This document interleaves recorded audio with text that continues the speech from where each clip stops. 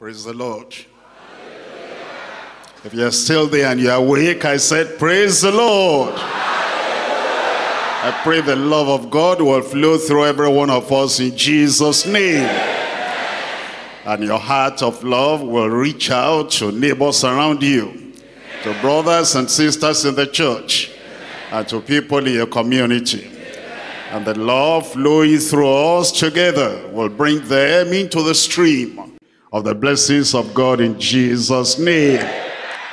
Let's pray together. Father, we thank you because you brought us together so you can put your love in every heart and fill every heart with your love. We're asking, Lord, tonight that you make us to understand your word, and this love will enrich every heart in Jesus' name. I will pray, Lord, that as we experience more of your love, that you cleanse us, you purge us, you purify us, and your love flowing through us will bring fruit in our community in Jesus' name. We'll bear fruit. We'll bear more fruit. We'll bear much fruit. Manifold fruit in the kingdom in Jesus' name. Use us to be a blessing to everyone in our communities. We thank you because we know you have answered. In Jesus' name we pray. God bless you. You can sit down. We're coming to John chapter 15. And tonight we're looking at verses 7 all through to 16. John chapter 15, reading from verse 7. If ye abide in me and my words abide in you, ye shall ask what ye will, and it shall be done unto you. Herein is my Father glorified, that ye bear much fruit. Herein is my Father glorified. You are a child of God. You've come to know the Lord. You are born again. You are converted. You are a new creature in Christ. Here is how to glorify the Father. In everything you do, everywhere you go, and whichever way you live, it says is to bring forth fruit. Herein is my Father glorified, that ye bear fruit. Not only that, that will bear much fruit. So shall ye be my disciples. As the Father has loved me, so have I loved you. Continue ye in my love. If ye keep my commandments, ye shall abide in my love. Even as I have kept my Father's commandment, and I abide in his love. These things have I spoken unto you, that my joy might remain in you, and that your joy might be full. You'll have the joy of the Lord. You know, once we're born again, the joy of the Lord comes in our hearts. It says, happy day, when you washed my sins away. And when that happy day comes to your life, what a change, what a transformation. And the joy of the Lord comes to you, then it says, the joy will not remain stagnant, will not remain at the same level, and your joy will be increasing. It will be full in Jesus' name. Look at that verse 11 again. These things have I spoken unto you, so that my joy might remain in you. That is, whatever circumstance you find yourself, whatever situation you might find yourself, you're a child of God, you are connected with the Lord, remaining with the Lord, the joy of the Lord will abide. And then it says that your joy might be full. In your family, your joy will be full. Personal life, your joy will be full. And as you walk the Christian life and live the Christian life, your joy will be full in Jesus' name. Look at verse 12. This is my commandment, that ye love one another as I have loved you. Greater love has no man than this, that a man lay down his life for his friends. Ye are my friends. Tell me. If ye do whatsoever I command you. It says you cannot just say, I'm a friend of Christ, I'm a follower of Christ, I have fellowship with Christ, without being obedient to his word. And so he says, here is the evidence, here is the proof, here is the thing that shows that you really love God and that you're a friend of Christ. Ye are my friends, if ye do whatsoever I command you. Henceforth I call you not servants, for the servant knoweth not not what his Lord doeth, but I have called you friends, for all things that I have heard of my Father, I have made known unto you. Then it says in verse 16, it says, ye have not chosen me, but I have chosen you, and ordained you, that ye should go forth and bring forth fruit. That's the purpose of the kingdom. That's the purpose you came. That's the purpose you were born again. That's the purpose he called you. That's the purpose he converted you. That's the reason why he brought you into the kingdom. And that's the reason why he has chosen you and ordained you, that you should go and bring forth fruit, and that your fruit should remain. Your fruit will abide. You know, say, I won't converse, but they never come into the church. They will come. A new day, a new era, a new dispensation, those converts will come, they will abide in Jesus' name. And then it says that whatsoever you ask in my name, you ask the Father in my name, that he may give it you.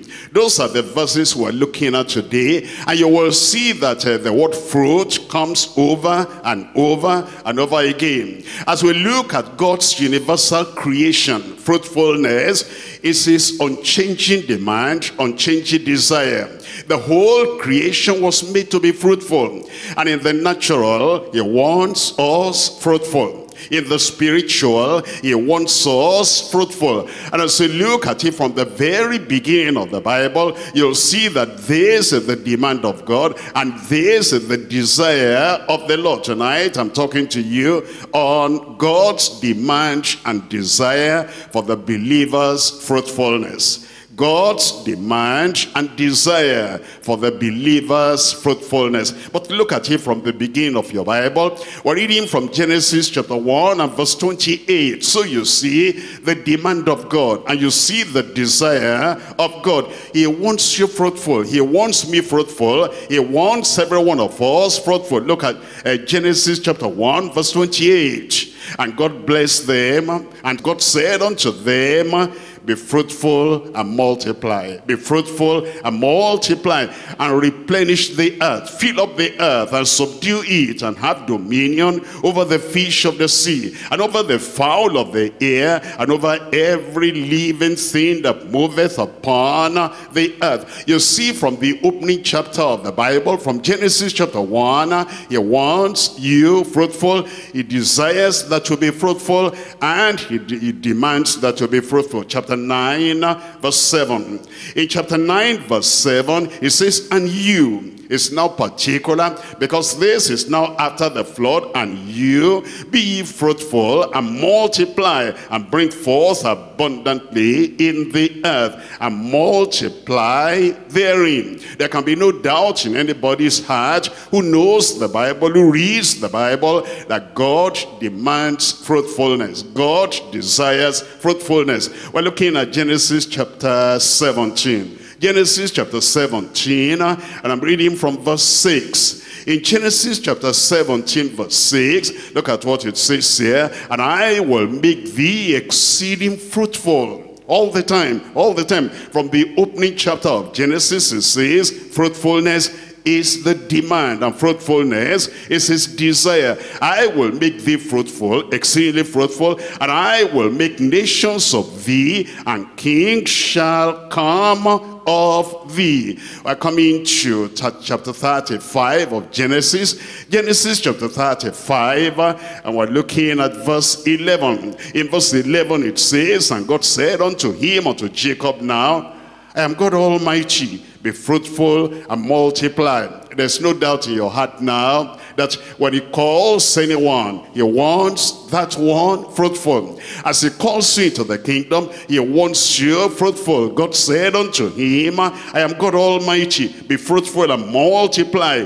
A nation and a company of nations shall be of thee, and kings shall come out of thy loins. And then we're going to the Bible now, Old Testament. We're looking at Psalm 1. In Psalm 1, we're looking at verse 3. Psalm 1, verse 3. Here now he's talking about, it's not talking about the family now, it's talking about your moral life. It's talking about your righteous life. It's talking about the fact that you know the Lord and you're separated from the world and is expecting some kind of fruit in your life. Look at Psalm 1 verse 3. And he shall be like a tree planted by the rivers of water, that bringeth forth his fruit in his season. His fruit, the fruit of his life, and the fruit of his character, and the fruit of his connection with the Lord. And his leaf also shall not wither, and whatsoever he doeth, what will happen? It will prosper in Jesus' name. Look at Psalm 128, Psalm 128. I'm reading from verses 3 and 4. It says in verse 3, thy wife shall be a fruitful vine by the side of thine house. I thought somebody there married will say amen.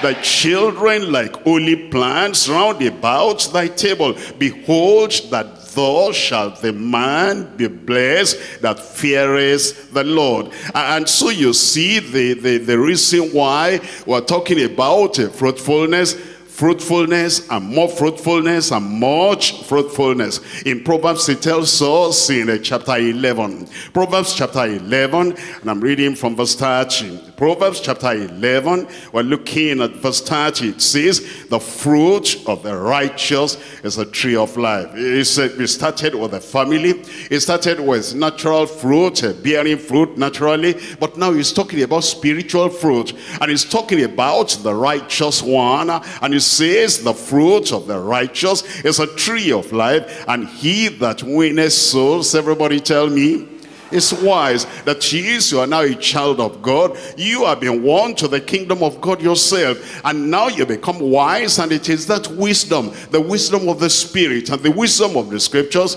and the wisdom that you gain as you study the word of God from week after week, that wisdom now leads you to win souls into the kingdom. Now the converted believer, the believer is a converted person. The believer is a conditioned person, and the believer is a commissioned person, and is converted, is conditioned, and is commissioned to bear fruit. Whatever he does, whatever he becomes in life, fruitfulness in the kingdom is God's measure of a purposeful life, God's measure of a profitable life, and God's measure of a pleasing life. When somebody says, I praise the Lord, I'm born again, I thank the Lord, I'm converted, and then the word of God is reconditioning you and is making you face the right direction, that in life now you know that you're living for something, a purposeful believer, a practical believer, and a profitable believer, pleasing the Lord. There's something you're going to find in your life, and it is fruitfulness. We're coming to the New Testament now,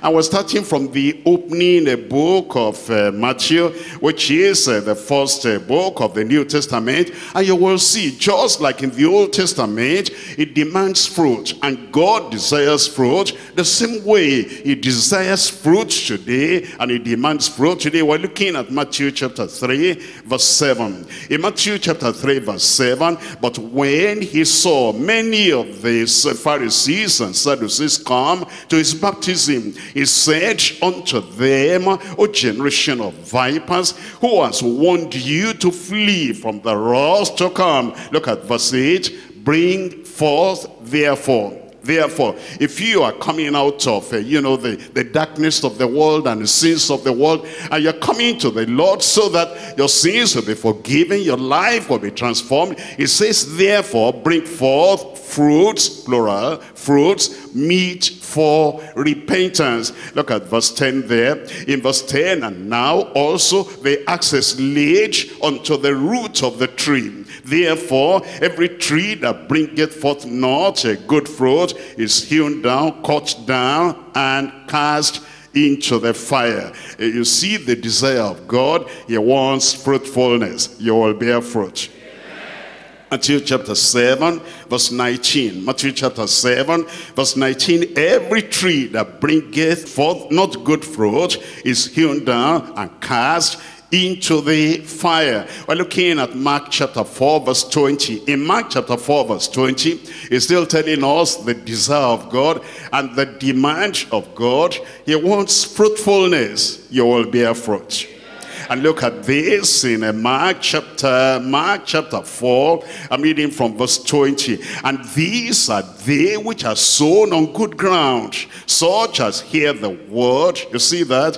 You hear the word. Your life is now being transformed. You hear the word and you are washed and you are cleansed. You hear the word and then you become fruitful. Look at this in verse 20. It says they hear the word and receive it and bring forth, tell me, fruit, some, tell me, 30-fold, some 60-fold, and some 100-fold. If you see the grading there, number 1, 30-fold, bearing fruit. Number 2, 60-fold, is bearing more fruit. And number 3, 100-fold, is bearing much fruit.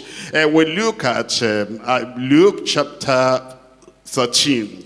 In Luke chapter 13, again, once again, it's still reminding us that the essential thing of the Christian life is bearing fruit. You cannot just say, I'm born again, I'm converted, I'm a child of God, I'm a member of the body of Christ, and then we'll say, where is your fruit? I'll say, am I supposed to bear fruit? Yes, you're supposed to bear fruit. In fact, the more you go on in the Lord, you bear more fruit, and then you bear much fruit. We're looking at Mark chapter 13, and I'm reading from verse 6. It spake also this parable: a certain man had a fig tree planted in his vineyard, and he came and sought fruit thereon. That's what he's seeking for in your life. That's what he's looking for in every life.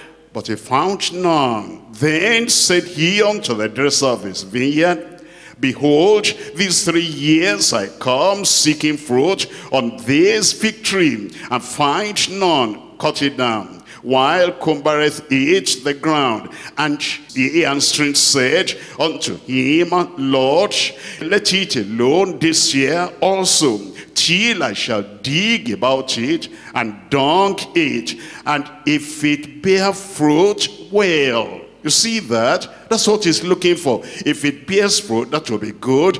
If not, then after that, thou shalt cut it down. And he was teaching in one of the synagogues on the Sabbath day. And then we come to Romans chapter 6, the fruit we're to bear. What he calls fruit. When he says we should be bringing forth fruit. And when it says you will be bringing forth fruit, you'll bring forth fruit. Look at Romans chapter 6, and we're reading from verse 22. Romans chapter 6, verse 22. Now, being made free from sin, born again people, children of God, and they're living the victorious life and the righteous life. It says now, being made free from sin and become servants to God, ye have, tell me, your fruit unto what? Unto holiness, and the end everlasting life. It shows you very clearly the demand of God as well as the desire of the Lord. He wants fruitfulness. Without fruits, our lives, our existence is not well-pleasing to God. Now, when he's talking about fruit, what kind of fruit is he talking about? Number 1 is the fruit of repentance. Somebody has turned away from sin, and then he comes to know the Lord, is believed on the Lord Jesus Christ, and there's a change of life, a change of heart, a change of direction. Number 1, there's a fruit of repentance. Number 2, there's a fruit of regeneration. Regeneration. That is, there is a change in the heart, there's a change in the life, there's a change in the character. That regeneration will bring fruit. Number 3 is the fruit of restoration. Somebody has been a backslider and is being like the prodigal son, far away from the Lord, but he said, I'll go back to my father. I will say, my father, I have sinned against you and against heaven.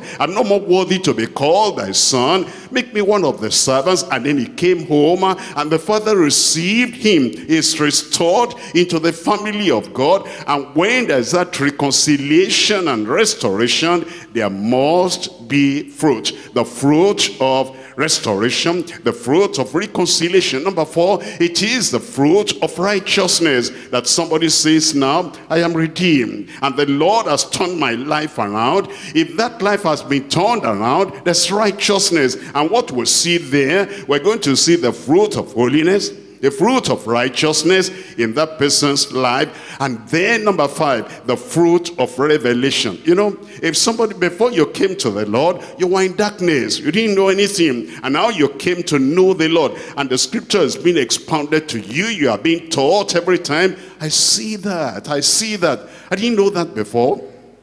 Now I know that. Now I know about conversion. And now I know about salvation. Now I know about sanctification. Now I know about the kingdom of God. That revelation that comes to you must bear fruit. The more you know in the Lord, the more you have in the Lord, the more you are going to bear fruit. The fruit of revelation. Number 6, the fruit of reunion. You see, when you are united with Christ, he is the husband and you are the bride. He is the bridegroom and you are the bride. That reunion, as you are united with the Lord, there is fruit bearing, and it is the fruit of reunion. There's the fruit of renewal. Number 7, you see, your life is renewed, and as your life is renewed, there's revival in your life, and you are so excited. You are serving the Lord now. That renewal, that revival will bring fruit in your life. And now the more you look into Christ and you look at his face, the more you look like him. It says we shall see him and we shall be like him. There's the fruit of resemblance. You resemble the Lord. You're looking like the Lord. You are talking like the Lord. You learn from the Lord. You lean upon the Lord. And because of that resemblance to Christ, that is bearing fruit in your life. And then number 9, there's the fruit of reproduction. The fruit of reproduction. And Christ Jesus said, he that believeth in me, the works I do, he shall do. And greater works than he shall do, because I go to the Father. When you're doing the works of Christ, you're living like Christ, you're evangelizing like Christ, you're healing like Christ, you're doing things like Christ would have done. If Christ were in your situation today, then you are bearing the fruit of reproduction by Christ, the fruit of reproduction through Christ, and the fruit of reproduction in Christ for Christ. And so we understand what the Lord is looking for. He demands fruit, you will bear fruit. He desires fruit, you'll bear fruit. And when the fruit is in your life, everybody will see that there's a change that has taken place in your life. As I said, tonight we're considering God's demand and desire for the believer's fruitfulness. God's demand and desire for the believer's fruitfulness. 3 things we're looking at as we study the passage today from John chapter 15. Number 1, the price of treasured fruitfulness for Christ. The price we're paying. The things we have to do. The denial we have to go through, and the faith we have to go through, and everything we have to do, the price we have to pay, the price of treasured fruitfulness for Christ. Number 2, the proof of true fellowship with Christ. I'm a friend of Christ, there's a proof for that. I'm in fellowship with Christ, there's a proof for that. I'm connected with the Lord, I'm abiding in the Lord, there's a proof for that. You must show that this is real, and it is not just talk of mouth. Point number 2, then, the proof of true fellowship with Christ. Number 3, the privilege of trustworthy friends of Christ. The trustworthy friends of Christ, the privilege such people have. We're coming to number 1. Tell me number 1 over there. Wonderful church, the price of treasured fruitfulness for Christ. We're coming to John chapter 15. John chapter 15, I'm going to read from verse 7 all through to verse 10. So you'll see what the Lord is saying. It says, if ye abide in me, and my words abide in you, ye shall ask what ye will, and it shall be done unto you. It says, herein is my Father glorified, that ye bear much fruit. So shall ye be my disciples. It says you cannot just say, I'm a disciple of Christ, and then you're fruitless. I'm a disciple of Christ, and you are empty. I'm a disciple of Christ, and there is no profit of you in the kingdom, and you're not contributing anything to the kingdom of God as you say that you are a child of God. It says, herein is my Father glorified, that you in particular bear much fruit. So shall ye be my disciples. As the Father has loved me, even so have I also loved you. It says, continue ye in my love. And it says, if ye keep my commandments, ye abide in my love, even as I have kept my Father's commandment and abide in his love. And let's back up to verse 4. In verse 4 it says, abide in me, and I in you. As the branch cannot bear fruit of itself, except it abide in the vine, no more can ye except ye abide in me. It's saying the price we pay, the things we do, if we're going to bear fruit, is that we continue in Christ. We abide in Christ. We're embedded in Christ. And we are totally in Christ. Look at verse 5. I am the vine, and ye are the branches. He that abideth in me, and I in him, the same bringeth forth much fruit. For without me ye can do nothing. He wants us to bear fruit. You'll bear fruit in Jesus' name. Let's come to that verse 10 again. If ye keep my commandments, ye shall abide in my love, even as I have kept my Father's commandment and abide in his love. What's the price the Lord is telling us we have to pay if we're going to bear fruit? That's the price of abiding in Christ. Temptation will come and try to get you out of Christ. Say, no, no, no, no, I'm going to remain in Christ. Somebody there said, I'm going to remain in Christ. Trials, challenges, and pressures, oppression, whatever may come, and then people might even threaten you if you remain a Christian. And you know, the secret of bearing fruit is that you abide, is that you remain, and you're going to remain in Jesus' name.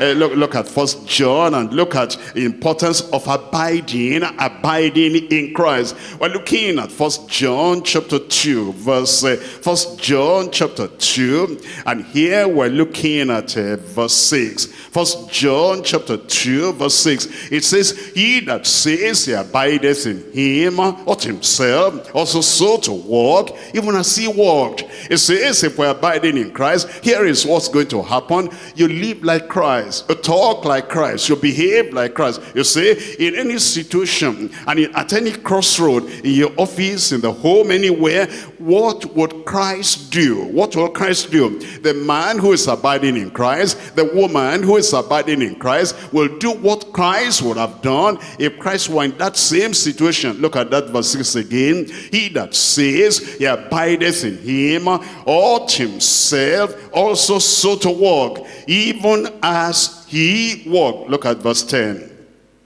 He that loveth his brother abideth in the light, and there is none occasion of stumbling in him. It says that if we love the Lord, if we abide in the Lord, that we're going to show that love by acting in the light and living in the light, and there'll be no occasion of stumbling in your own life. Look at verse 14. In verse 14, I have written unto you, fathers, because ye have known him that is from the beginning. I've written unto you, young men, because ye are strong. Praise God, you are strong. Somebody there, I am strong. And the word of God abideth in you. You see that? That's how to bear fruit. The word of God abideth in you. It's not that the word of God is coming in through one ear and then going out through the other ear. It's not that we're hearing the word of God like on Monday, and then in the evening after the Bible study, we can't even remember what we have heard. And then on Tuesday, we can't apply what we have heard. But we hear the word, we take in the word, we believe the word, we digest the word, and we live by the word. And then in offices, anywhere we go, they'll know that the word of God has come into us and abiding in us. And ye have overcome the wicked one.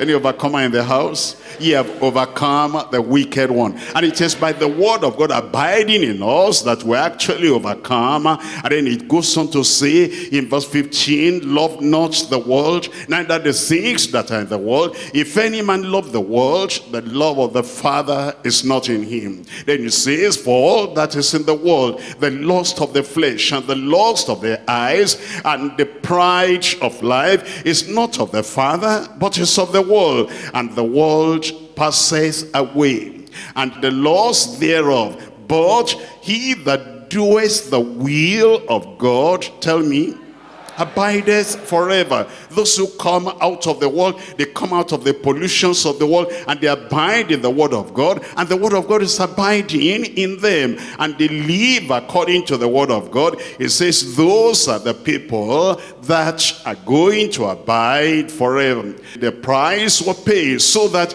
we can bear fruit. Let me show you this important verse in Isaiah chapter 37.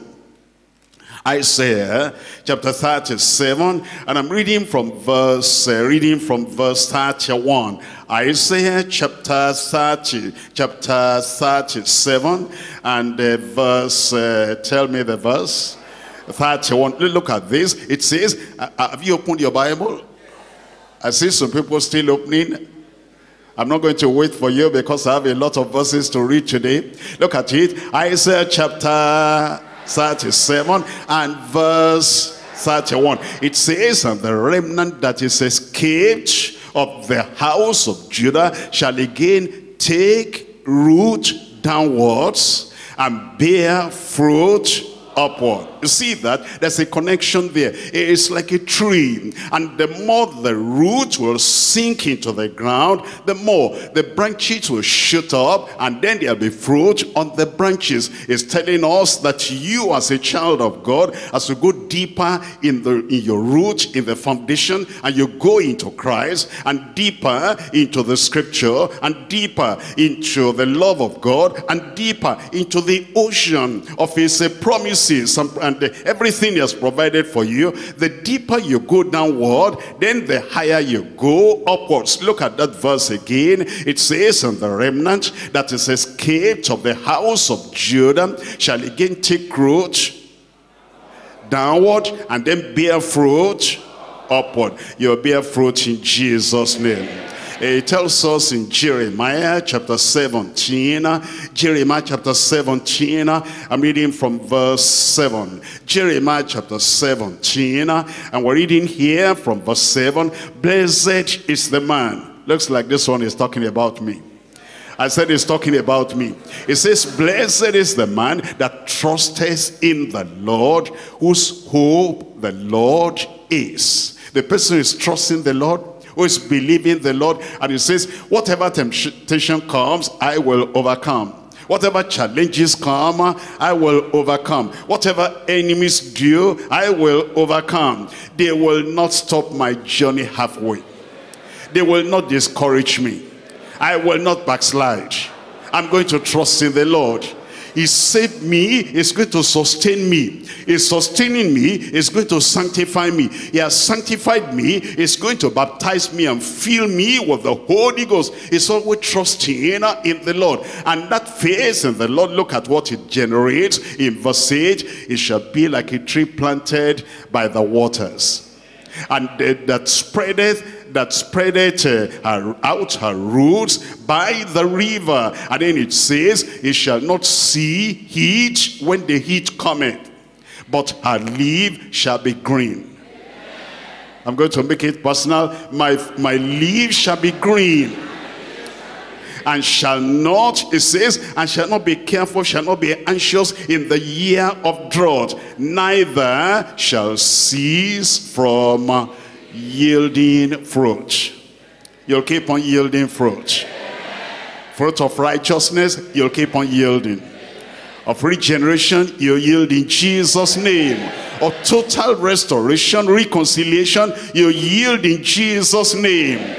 Fruit of revival, Days of revival are coming in our church, and you'll be yielding fruits of revival, renewal in Jesus' name. And you'll be yielding the fruit of revelation. Look at all the revelations the Lord is giving us, and it's revealing the truth in depth unto us every time. And it says there's a fruit of this revelation. It will be seen in every life in Jesus' name. We're coming to John chapter 12. John chapter 12, I'm reading from verse 24. John chapter 12, and we're reading from verse 24. The fruit we bear has a price. There's a price to pay, and you want to pay the price to make sure that you are bearing fruit, and your fruit yielding ability will not cease in Jesus' name.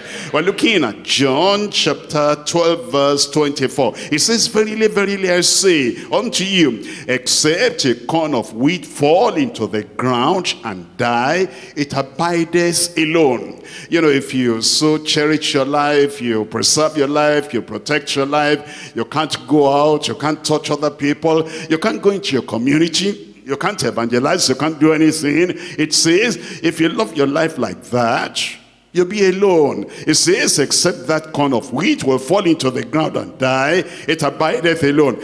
But if it die, that is, plant it, that is, give it to the soil, that is, throw your life to be of benefit to other people. That's what it means by saying, if it die, it bringeth forth much fruit. You'll bring forth much fruit.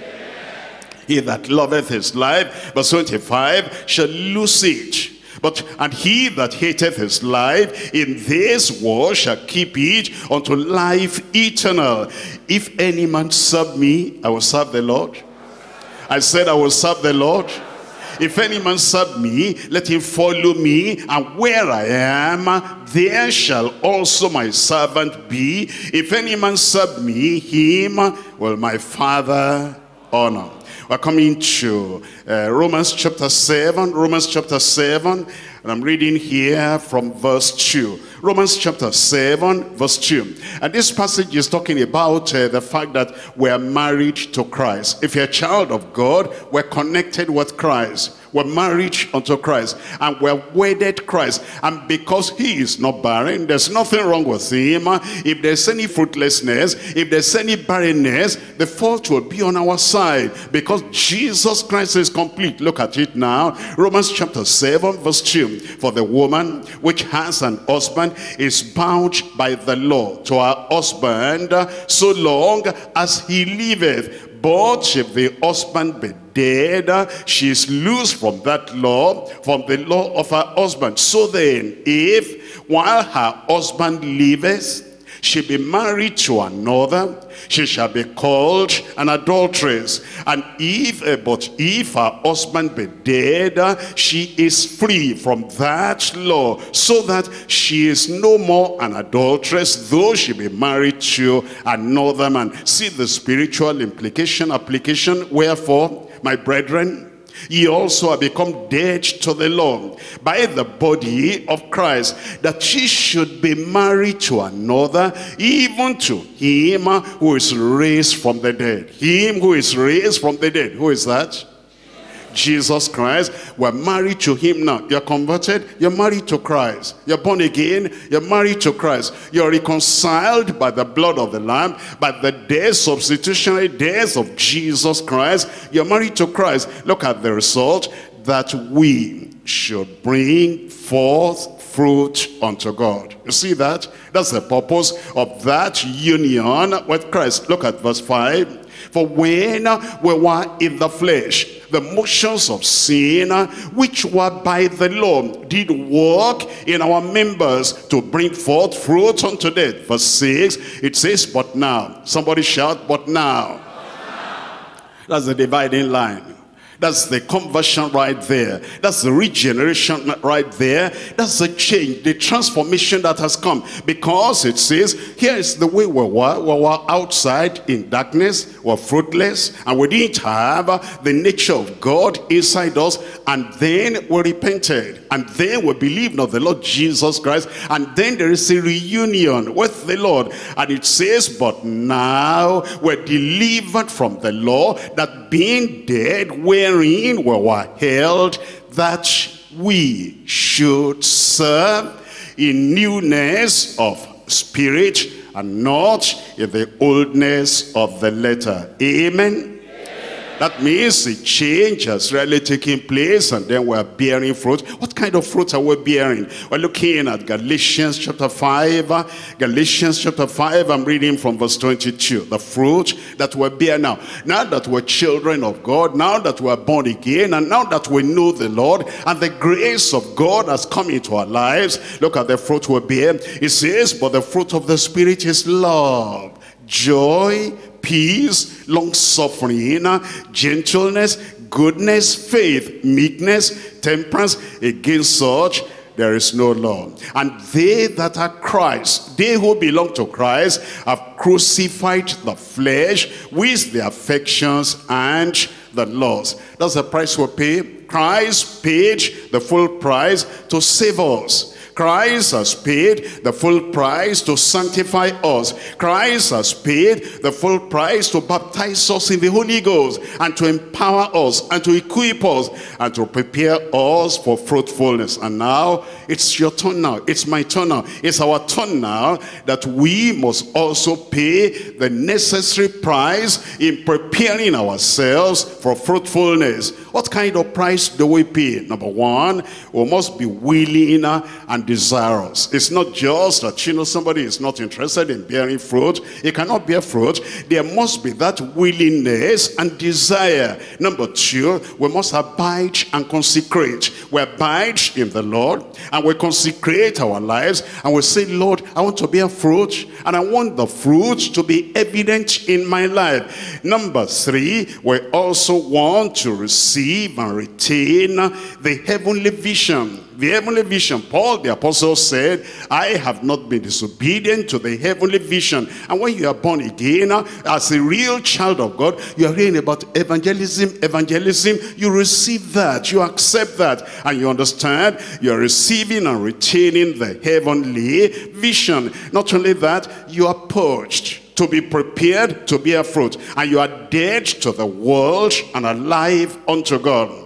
You are dead to the world and alive to God. Anything coming from the world that will sap your spiritual energy, anything coming from the world that will destroy your usefulness and fruitfulness, you are dead to them. Not only that, you have and you keep the mind of Christ. Let this mind be in you, which was also in Christ. And as you keep that mind of Christ, and you're thinking what Christ will think, and you're looking at what Christ will look at, and you're going where Christ will go, and you're doing what Christ will do, thank God you're going to bear fruit. And then you'll be crucified and fully identified with Christ. Crucified and fully identified with Christ. You'll be able to testify like Paul the apostle. You'll say, I am crucified with Christ, nevertheless I live. And this is not something that is imposed on you. You present yourself to Christ. You identify fully and completely with Christ. I'm willing to pay the price. Whatever it will take, I'm willing to do so that I will be fruitful. You'll be fruitful. I'm crucified with Christ, nevertheless I live, yet not I, but Christ liveth in me. And the life which I now live in the flesh, I live by the faith of the Son of God, who loved me and gave himself for me. I pray to be fulfilled in every life in Jesus' name. We'll come to point number 2 now, the proof of true fellowship with Christ. The proof of true fellowship with Christ. And what the Lord is telling us is that if we say we're in fellowship with Christ, there's a proof for that. It's not just an empty testimony. Somebody says, I'm in Christ. Anybody can say that. Where is the proof? That's what the Lord is looking for. Point number 2 then, the proof of true fellowship with Christ. We're coming to John chapter 15. John chapter 15, and we're reading from verse 11. John chapter 15 from verse 11. It says, these things I have spoken unto you, that my joy may remain in you, and that your joy may be full. These things I've spoken unto you, that my joy may remain in you. There's the joy of salvation. There is a joy of fruit bearing. You see, the 70 returned with joy. And they said, Lord, even the devils are subject unto us through thy name. And they rejoiced because they were bearing fruit. Number one, because of salvation, they rejoice. Number two, because of service, they rejoice. And he said, as they continue in that experience of salvation, and then they're growing in that experience of salvation, it says their joy will be getting higher and higher, and eventually your joy will be full. This is my commandment, that ye love one another as I have loved you. And then it says, greater love has no man than this, that a man should lay down his life for his friends. Look at this in verse 14. Ye are my friends. Ye are my friends if, tell me. Say that again. Yeah, my friends, if you do whatsoever I command you, it says there's a proof. If you really love the Lord, there is a proof. And if you don't love the Lord, well, you know, people around you can tell because of the kind of life you live. Let me show you Deuteronomy chapter 13. Deuteronomy chapter 13, we're looking at it from verse 1. It says the proof of our love for God and the proof of our fellowship with God is that we're obedient to the word of the Lord. In Deuteronomy chapter 13, I'm reading from verse 1. If there arise among you a prophet or a dreamer of dreams, and giveth thee a sign or a wonder, and that sign, the sign of the wonder, come to pass, whereof he spake unto thee, saying, let us go after other gods which thou hast not known, and let us serve them. Thou shalt not hearken unto the words of that prophet. Nobody will make you backslide. Or that dreamer of dreams. For the Lord your God, tell me the word, proveth you. The Lord your God is proving you to know whether ye love the Lord your God with all your heart and with all your soul. When the temptation comes like that, when somebody is trying to draw you away like that, when somebody is trying to make you live contrary to the word of God you are hearing, the Lord wants to know whether you will abide in the word or not. He's proving you. And it says in verse 4, ye shall walk after the Lord your God and fear him and keep his commandments and obey his voice. Obey his voice. And ye shall serve him and cleave unto him. You will serve the Lord and you will cleave unto the Lord in Jesus' name. Look at chapter 4 of Deuteronomy. Deuteronomy chapter 4, I'm reading from verse 2. Mark this, your Bible is a very important verse. Deuteronomy chapter 4 verse 2. Ye shall not add unto the word which I command you. Ye shall not add unto the word which I command you, neither shall ye diminish or subtract aught from it, that ye may keep the commandments of the Lord your God. That ye may keep the commandments of the Lord your God. Because you know, if ye keep my commandments, then are ye my friend. If you keep the commandments of God, then are you the friend of Christ. It says you'll not subtract, you'll not add to that word. Look at that same chapter and we're looking at verse 5. In verse 5 it says, behold, I have taught you statutes and judgments, even as the Lord my God commanded me, that ye should do so in the land whither ye go to possess it. And that's the evidence that we really know the Lord and we love the Lord and we are connected with the Lord and we are being saved and regenerated, transformed by the Lord. We're coming to Deuteronomy chapter 30. Deuteronomy chapter 30, in verse 6 it says, and the Lord thy God will circumcise thine heart, and the heart of thy seed, to love the Lord your God with all thine heart, and with all thy soul, that thou mayest live. When it says, the Lord shall circumcise thine heart, that's another word for sanctification. Circumcision not of the flesh, but of the heart. It circumcises your heart. And that's sanctification. And when that sanctification has taken place, look at what will follow. It says, you will love the Lord your God with all your heart, and with all your soul, and you will live in Jesus' name.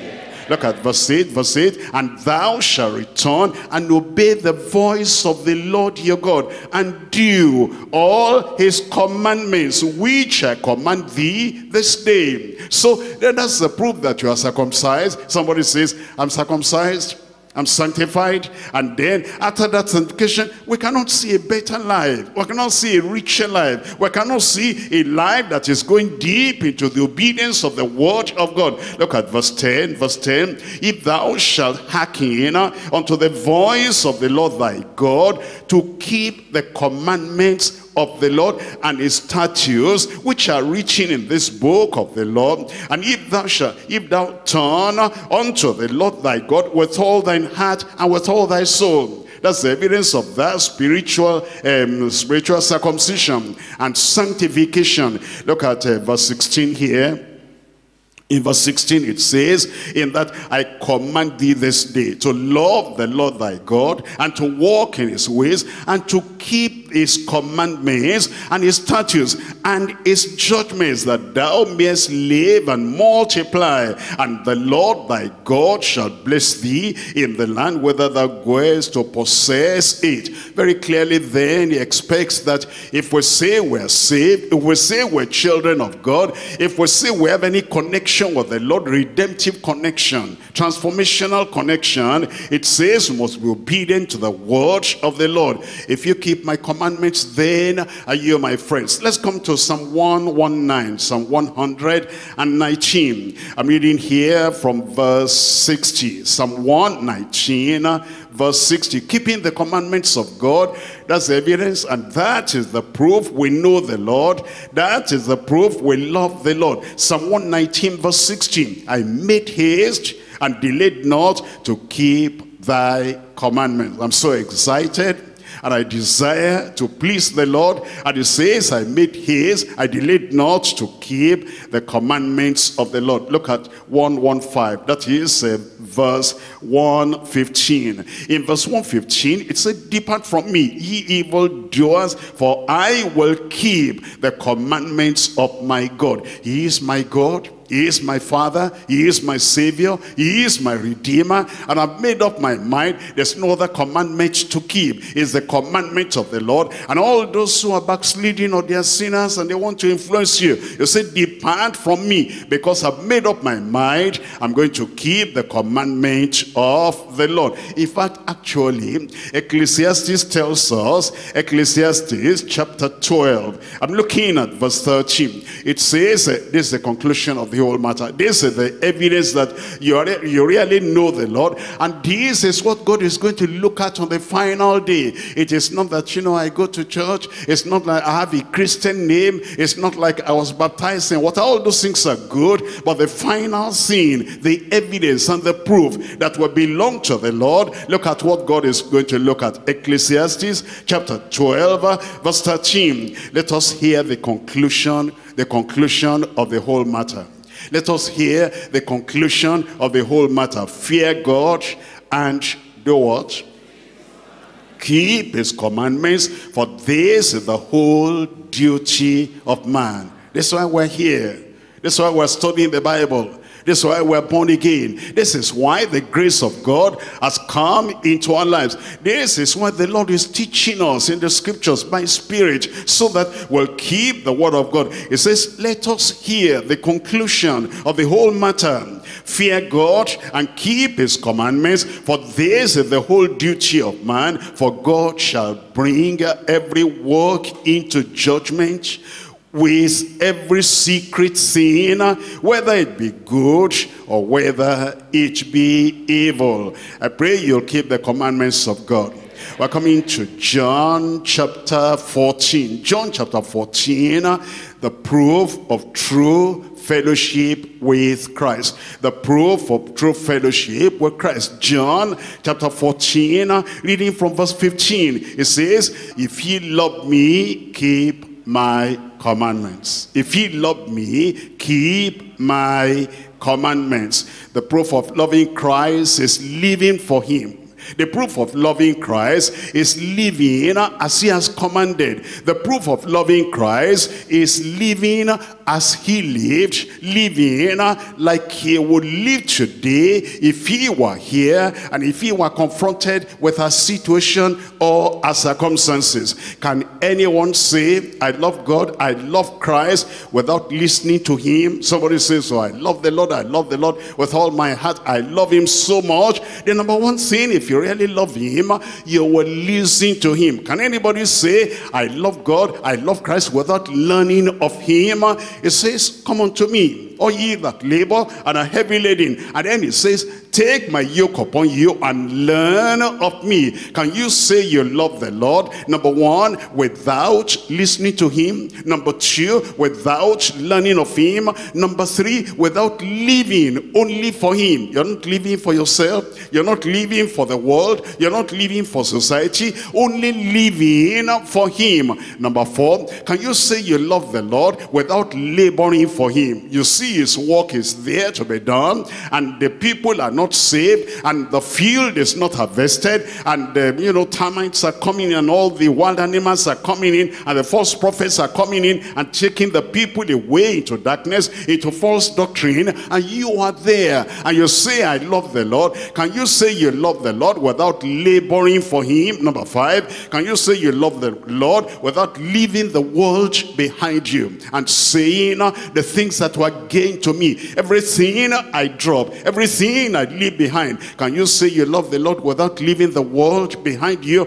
and losing everything for his glory and for his sake? Can you say you love the Lord without leading souls to him? Leading souls to him. The lost are there, the sinners are there, the people are there, and they're waiting for somebody to guide them and somebody to lead them into the kingdom. I love the Lord, I love the Lord. Well, show it by the kind of life you live. Can you say you love the Lord without loving only what he loves and without loving only who he loves supremely? If you say you love the Savior, prove it by the life you live. If you say you love the Savior, prove it by the things you do. If you say you love the Lord, prove it by the labor of love that you render. If you say you love the Lord, prove it by the desires in your heart, the thoughts of your heart, the plan of your life. If you say you love the Lord, prove it by whose commandment you keep. Whose commandment you keep. If you say you love the Lord, prove it by the total commitment you have unto him. If you say you love the Lord, prove it by submission to him in all things. Prove it. Prove it. You must prove it. Look at Deuteronomy chapter 8. Prove.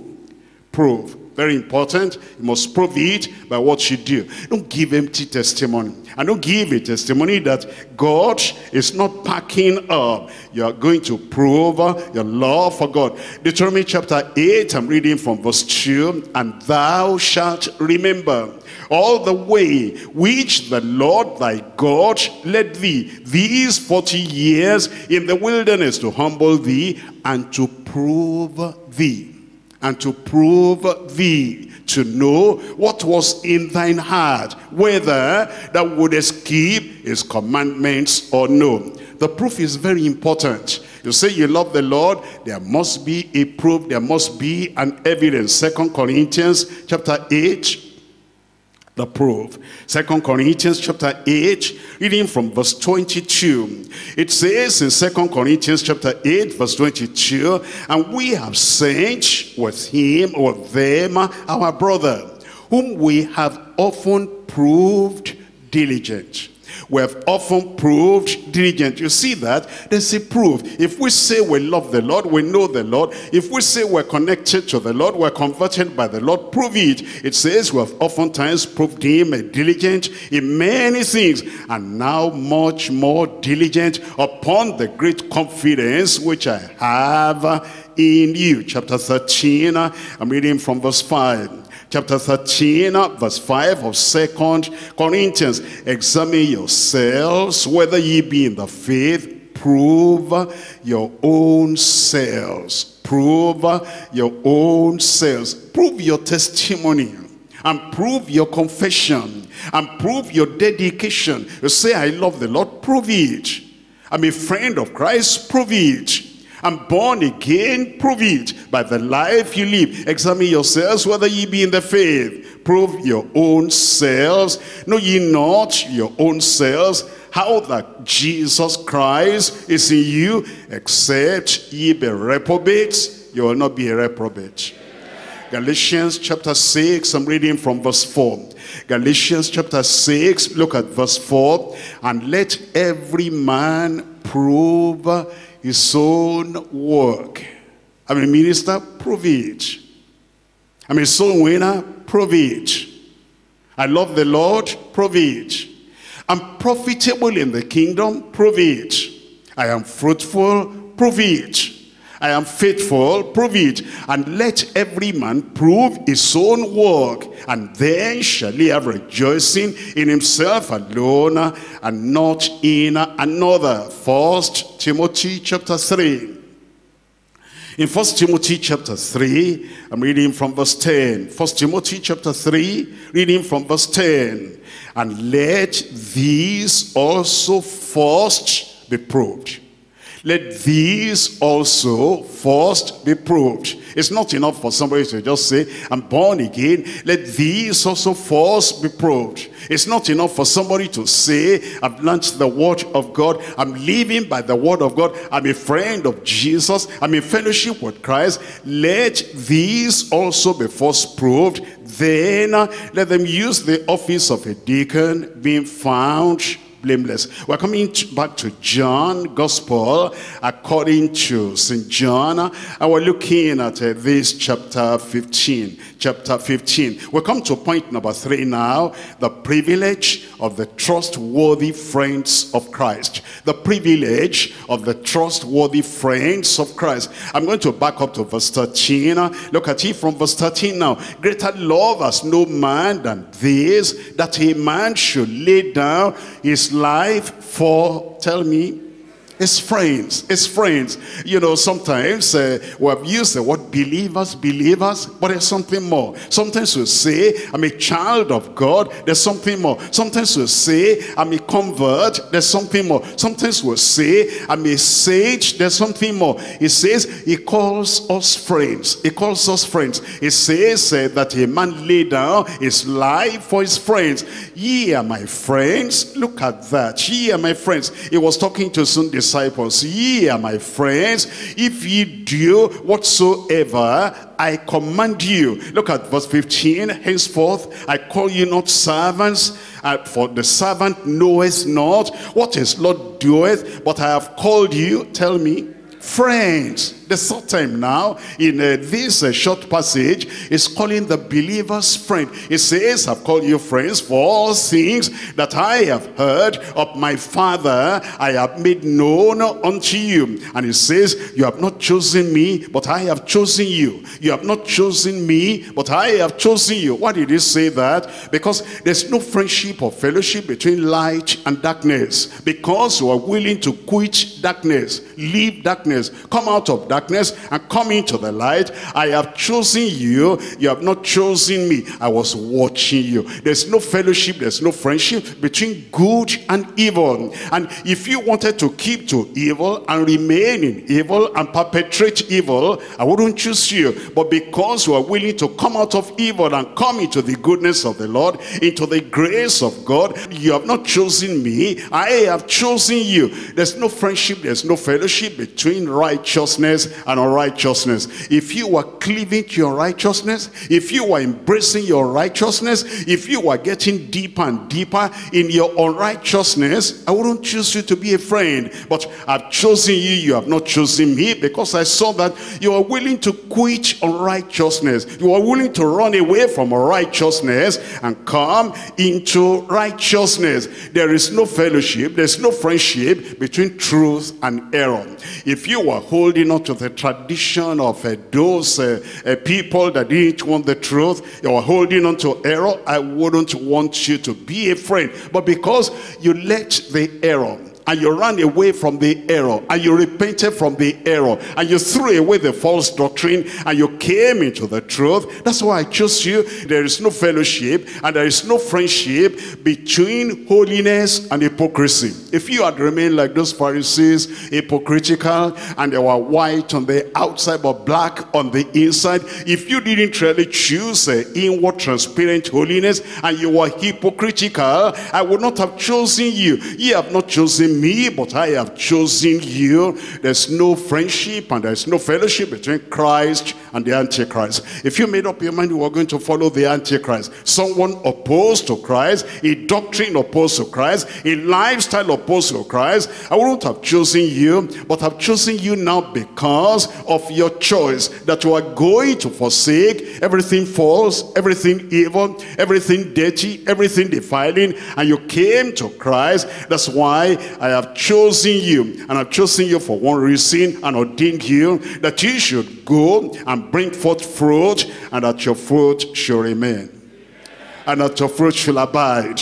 Your fruit will abide in Jesus' name. Now, I want you to understand that, the language Jesus Christ was using when he says, ye are my friends. The Heavenly Father used that language to start with. Let's look at James chapter 2. James chapter 2, I'm reading from verse 23. James chapter 2, and we're reading from verse 23. You'll see the first person to be a friend of God. Look at James chapter 2 verse 23. And the scripture was fulfilled, which says, Abraham believed God, and it was imputed unto him for righteousness, and he was called, tell me, the friend of God. Not before conversion, not when in idolatry, not when in darkness, but when he had the word of God and he repented and he believed in the Lord, and then the Lord counted that for him as righteousness, and then he became the friend of God. And Christ is now saying, it's your turn. Like Abraham was a friend of God the Father, you can be a friend of Jesus. Look at Isaiah chapter 41. Isaiah chapter 41. I'm reading from verse 8. Isaiah chapter 41. And we're reading from verse 8. It says, but thou, Israel, art my servant. This is the Almighty God himself talking. And Jacob, whom I have chosen, the seed of, tell me, the seed of Abraham, my friend. God called him friend, and the Lord is calling you friend.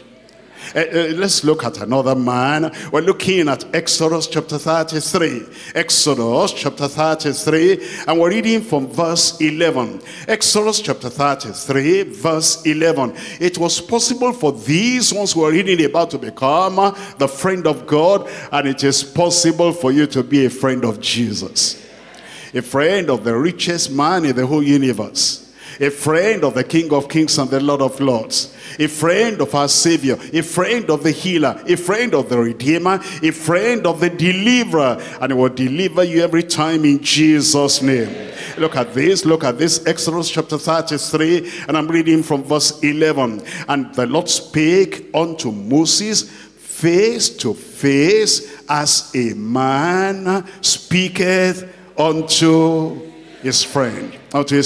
Moses too was a friend of God. And now for us to be a friend of Christ, a friend of God, what does it take? How do we position ourselves? What life do we live in the open and in the secret, anywhere and everywhere? Proverbs chapter 17 verse 17. Proverbs chapter 17 verse 17. A friend loveth at all times, and a brother is born for adversity.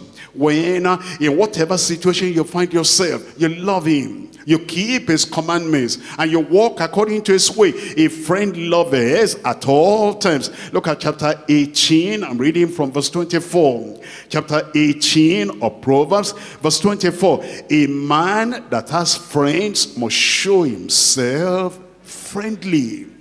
You say you're a friend of Christ, and you want Christ to keep you as a friend. You must show yourself friendly. Show yourself loving. Show yourself loyal. So show yourself faithful. And then it says, and there is a friend that sticketh closer than a brother.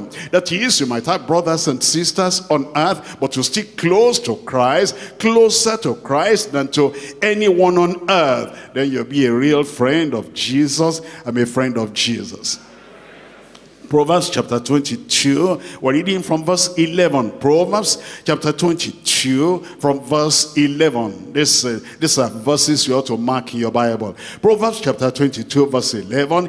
He that loveth pureness of heart, he that loveth pureness of heart, purged heart, sanctified heart, a clean heart, he that loveth pureness of heart, for the grace of his lips, the king shall be his friend.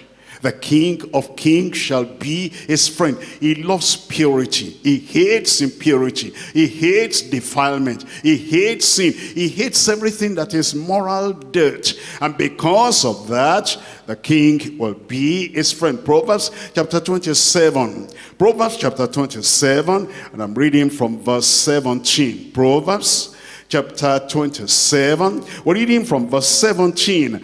Iron sharpness iron. So a man sharpeneth the countenance of his friend.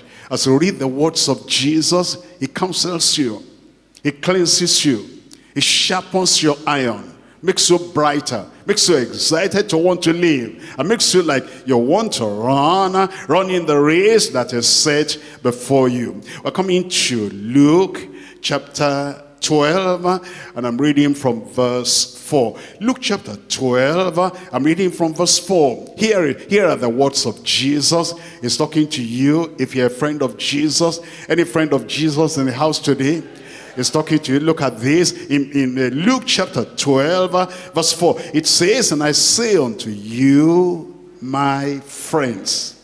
I say unto you, tell me, my friends, be not afraid of them that kill the body, and after that they have nothing, they have no more that they can do. He's talking to his friends, and if you're his friend, look at verse 5. But I will forewarn you, whom ye shall fear him, which after he has killed has power to cast into hell. Yea, I say unto you, fear him. Are not 5 sparrows sold for 2 farthings, and not one of them is forgotten before God? But even the very hairs of your head are all numbered.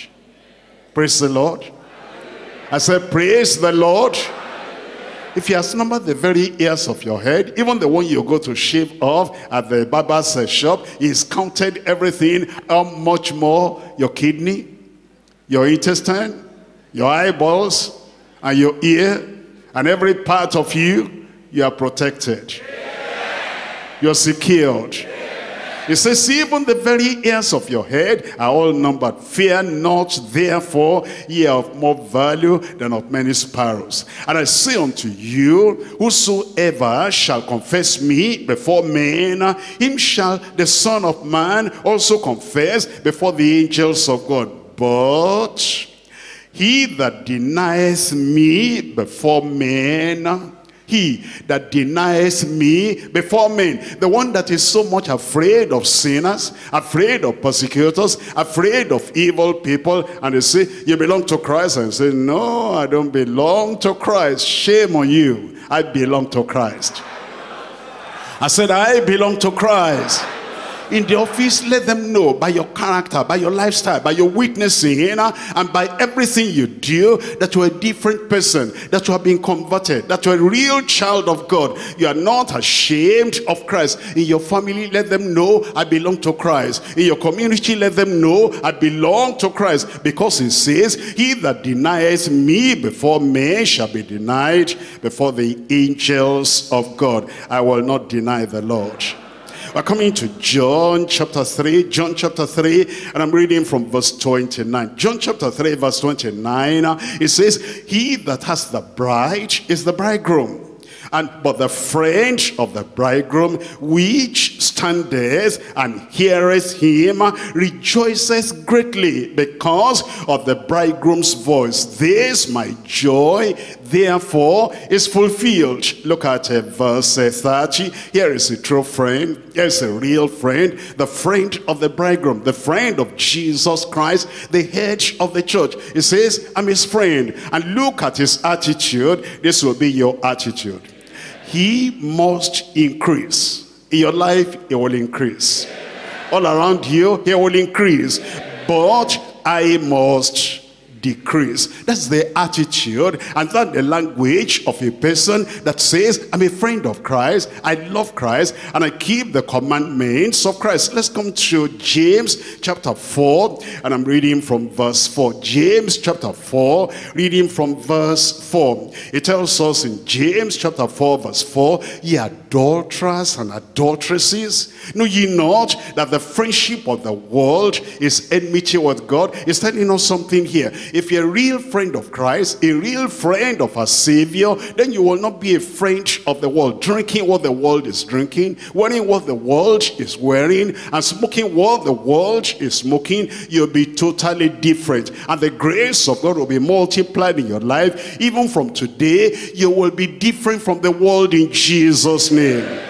Because it says, adulterers and adulteresses, know ye not that the friendship of the world is enmity with God? Whosoever therefore, I have been coming to this deeper life for 20 years, but are you still a friend of the world? I've been coming to this church. I was, at that retreat, at that conference, at this and at that. But look at your life. What is the difference in your life? And what is the change in your life? Whosoever, whoever you are, however old in the church might be, it says, whosoever therefore will be a friend of the world is the enemy of God. I will not be an enemy of God. I said I will not be an enemy of God. The question then is, are you a true friend? Are you converted?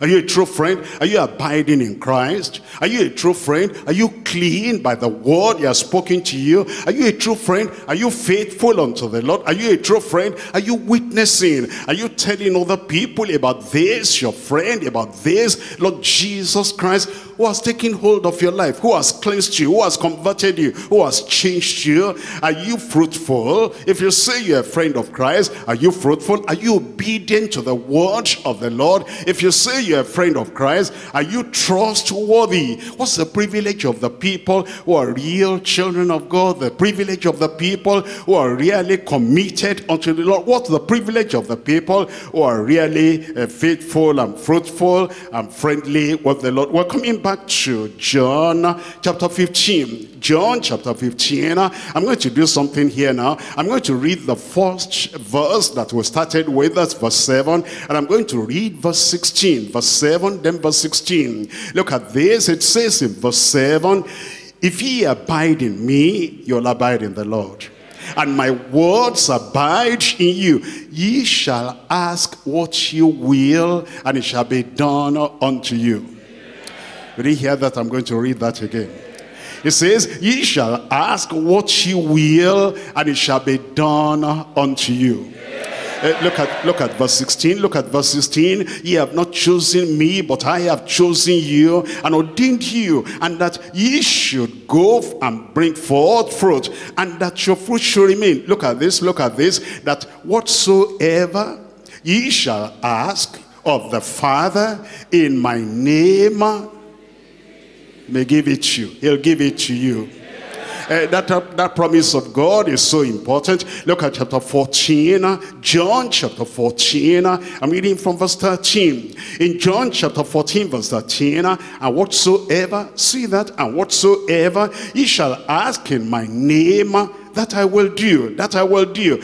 That the Father may be glorified in the Son. If ye shall ask anything in my name, I will do it. If ye love me, keep my commandments. Look at chapter 16, and I'm reading from verse 23. Chapter 16, verse 23. John 16, 23. It says, and in that day ye shall ask me nothing. Verily, verily, I say unto you. Tell me, tell me. Say it aloud. Whatsoever ye shall ask the Father in my name, He will give it to you. He'll do it for you every time in Jesus' name.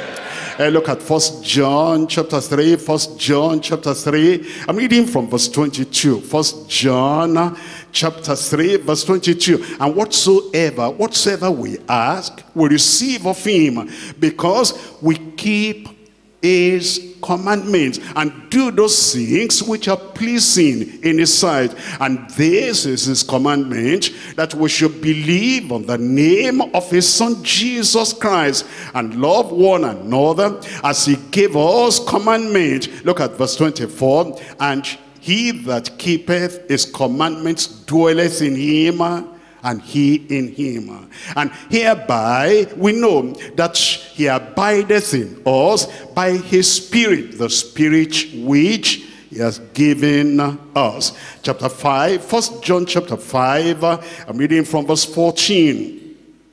1 John chapter 5 verse 14. And this is the confidence that we have in him, that if we ask, tell me, if we ask, tell me out aloud. You know, if you ask for salvation, he will give salvation. And if you're asking for sanctification, he'll give sanctification. If you need healing, praise the Lord tonight. He has healed you already in Jesus' name. If you need deliverance, it is done. If you ask anything in my name, and you need whatever it is you need for yourself, for your family, for your soul, for your spirit, for your body, he answers prayer. Once we are friends of Christ, and we love Christ with all our heart and all our soul, and we prove it by the life we live. We prove it by submission to his commandment. It says in that verse 14, and this is the confidence that we have in him, that if we ask anything according to his will, he heareth us. And if we know, thank God I know. Somebody there says, thank God I know. It says, and if we know that he heareth us, whatsoever we ask, we know that we have the petition that we have desired of him. Somebody's prayer is answered tonight. Where is he? Where is she there? Because it says we know that our petitions are granted because we desired each of him. You are going to bear fruit. And one of the major prayers we are going to pray tonight is, so Lord help me, I'm connected with Christ, I'm associated with Christ, I'm converted by Christ, I'm abiding in Christ, I want to bear fruit. You will bear fruit. I said you will bear fruit. And every other need in your life, the Lord will supply in Jesus' name. From tonight, the spring of joy will begin to flow in your life. And will continue to flow, until joy will fill your heart, will fill your soul, will fill your personality, and will fill your family in Jesus' name. Rise up and tell the Lord is going to answer your prayer tonight. Rise up and tell the Lord is going to answer your prayer tonight. Rise up and tell the Lord is going to answer your prayer tonight. The Lord demands fruit, and the Lord desires fruit. And the Lord has shown us naturally and spiritually, he wants fruit bearing in our lives. Open your mouth and talk to the Lord. There's a price to pay. You must abide in the Lord. You must be saved. You must be saved. You must be connected to the Lord Jesus Christ, and you must be willing, you must desire, you must tell the Lord, oh Lord, I bring everything to the altar, I consecrate everything to the altar. Purge me, prepare me, purify me, do everything that is necessary. Oh Lord, whatever I've been withholding, whatever I've been holding back, I lay everything at the altar today. Do this for me, and the Lord will do it for you. He'll purge you, he'll purify you, and then he'll prepare you to bring more fruit unto the Lord. Fruitfulness with faithfulness, with a fellowship, and with totally leaning upon the Lord. And then you say, I will not draw back, I will not go back, I'm going to keep on depending on the Lord all the days of my life. And then he tells you, you have not chosen me, I have chosen you, and I've chosen you purposefully, I've chosen you profitably, I've chosen you practically, I've chosen so that you will bear fruit, and your fruit will abide. And whatsoever you will ask the Father in my name, he said he will do it.